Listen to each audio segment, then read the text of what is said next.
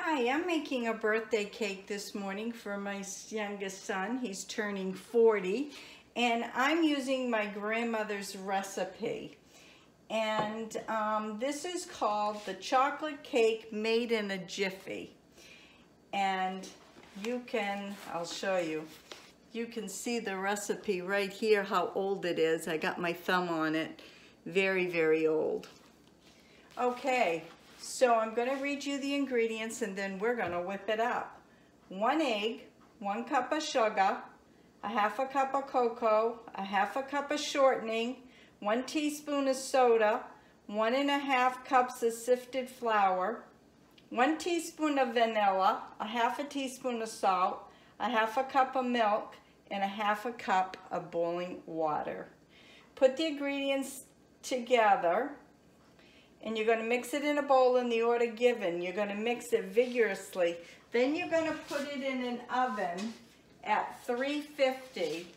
And you're going to bake that for 30 to 40 minutes. Okay, just pouring out some hot water here. And we're going to get ready to go. So here we have it. And there's the hot water right here. Excuse my reach, please, while I get this.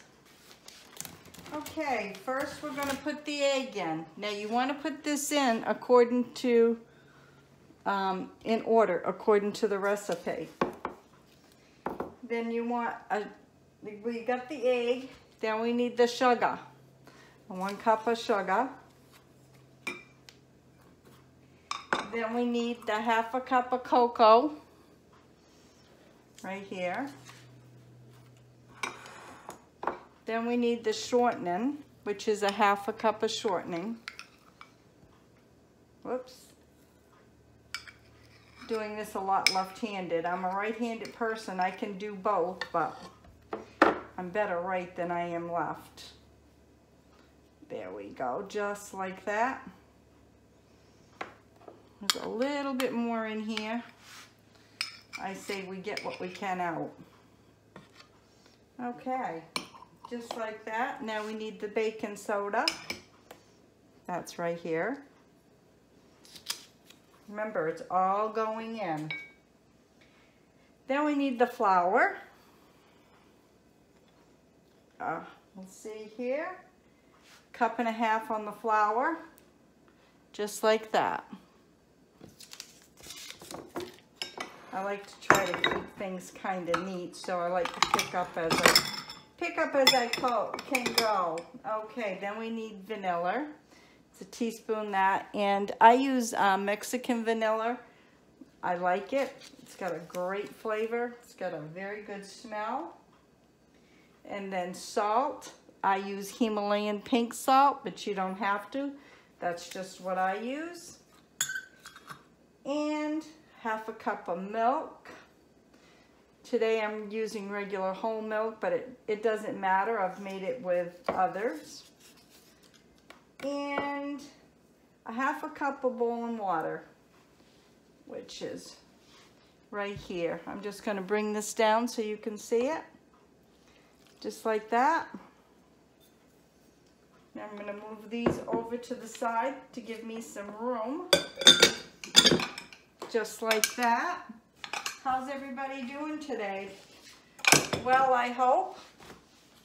And I'm trying to figure which side. I guess I'll work on this side. Just like this. So let's start the mixer up. And we're going to mix it all together.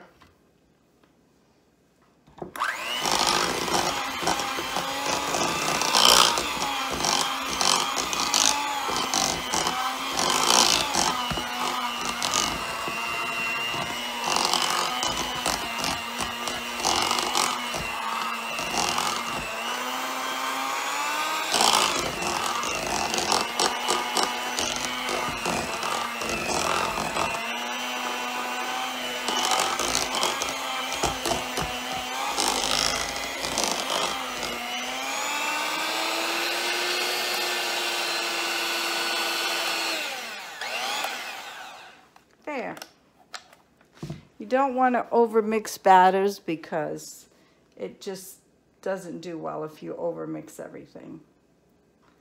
I think I'm going to make these in cupcakes. Normally I make a cake with this, but seems it's going to my son's home and there'll be kids there. They like to grab and go, and I don't blame them. That's the easiest for them. So I have a cupcake pan right here. This one holds 24, excuse me. I don't think, excuse me, I don't think we're gonna get 24, but whatever we get, and be thankful for it.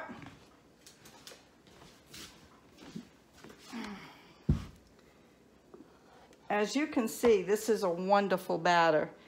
It really works out great. Again, I like to use ice cream scoops. And I'm using only about half. Tried about half in the ice cream scoop. I'm going to be doing frosting. It will be, half of it will be vanilla and the other half will be peanut butter. My son likes peanut butter, but the kids don't like peanut butter. So we got to make everybody happy, even though it's my son's birthday. It's like that. Well, the sun's out here in Maine today, and it's going to be in its 60s, which is nice. Been having beautiful weather. We've had a couple killing frost. I don't know about you folks. How's the weather in your area? Just like that. There we go. Should have got maybe my smaller ice cream scoop. Yeah, I didn't figure it was going to give me 24. I don't believe. That's okay. It gives me whatever it gives me. Be thankful for it. Like I said, normally I make this into a 9 by 13 cake. That's what my grandmother always used it. Grandmother was a great cook. She had to back in the day in the Depression times. Just scrape the bowl down just a little bit. Just like that.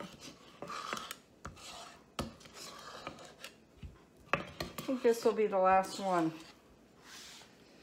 we got. So there's 2, 4, 6, 8, 10, 12, 14 cupcakes.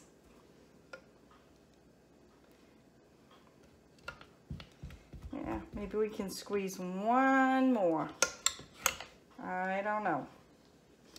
Let's see what we can do. I try to use all I've got here. Scrape that bowl right down. Some more here. Just like that. Don't think we're going to get another one. We'll get just a small one. That'll be great for a tester. Perfect. And we'll just stick it right in. Whoops. Oh my goodness. Save it. That didn't go very well now, did it? Oh well, live footage here, so whatever you see is whatever you see. I don't cut too much out of my videos because I'm not perfect. Yeah.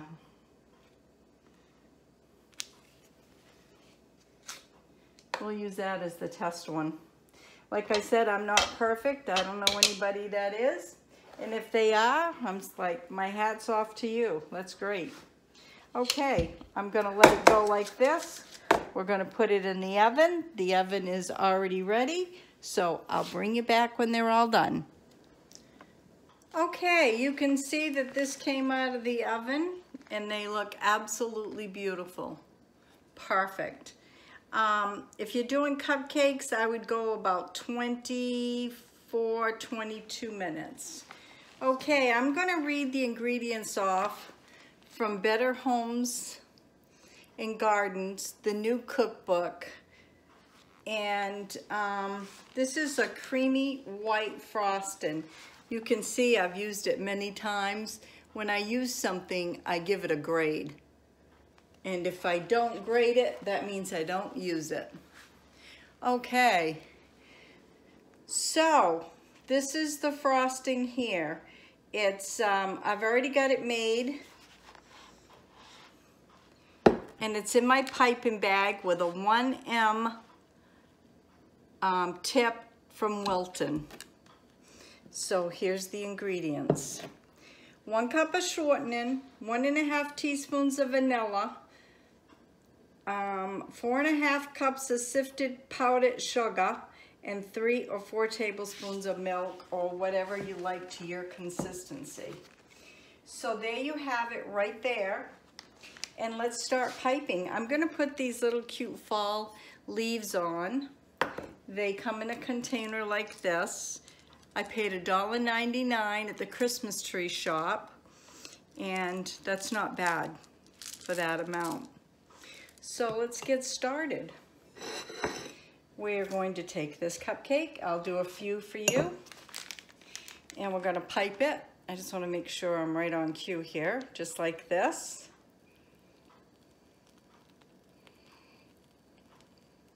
There.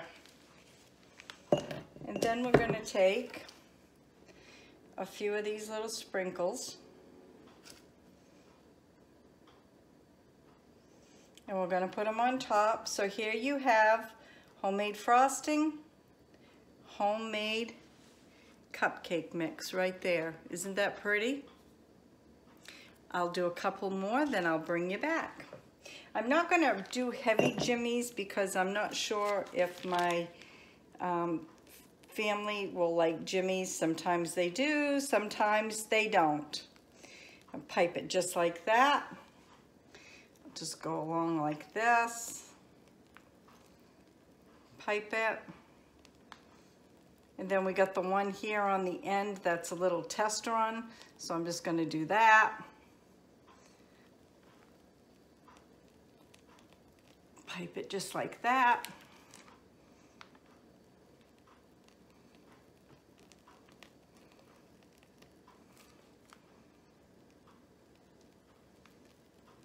Just like that.